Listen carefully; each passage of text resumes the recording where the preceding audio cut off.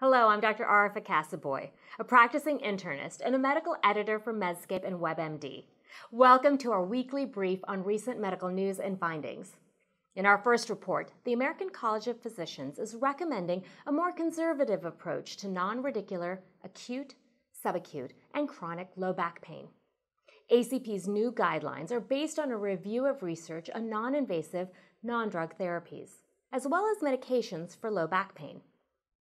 The first line of management for acute or subacute low back pain should incorporate non-drug therapies, such as superficial heat, massage, or even acupuncture or spinal manipulation. NSAIDs or muscle relaxants can be considered if other therapies fail. For chronic back pain, also consider exercise, rehab, mindfulness-based stress reduction, Tai Chi, or yoga. Other medications to try after NSAIDs include tramadol and duloxetine. Prescribing opioids is strongly discouraged. The bottom line, most patients with acute or subacute low back pain improve over time, regardless of management, and ordering costly tests and treatments is counterproductive. Next, a new study supports an association between a genetic predisposition for abdominal adiposity and the development of type 2 diabetes and coronary heart disease.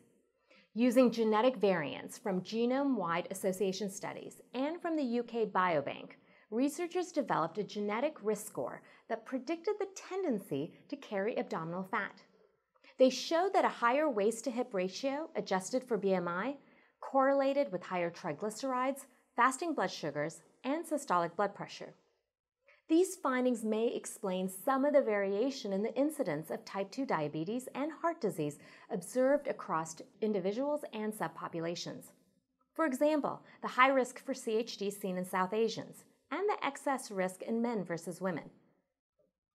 And finally, a recent study highlights one of the unintended consequences of screening mammography. Among more than 250,000 women, those who had a suspicious mammogram that turned out to be benign were more likely to delay or even skip their next screening. The women who had a false positive mammogram delayed their next test for a median of 10 months longer than women who'd had a negative mammogram. And women who had a biopsy were 19% less likely to return for regular screening compared with women who underwent only additional imaging. Why is this important? The odds of being diagnosed with late-stage cancer were higher for women who'd had false positive mammograms. Breast cancer survival depends on early detection, and we should continue to encourage our patients to adhere to regular mammography screening. Each of the stories included in today's news brief have links to their full reports in the transcript listed below. For Medscape and WebMD, I'm Dr. Arefa Cassoobhoy.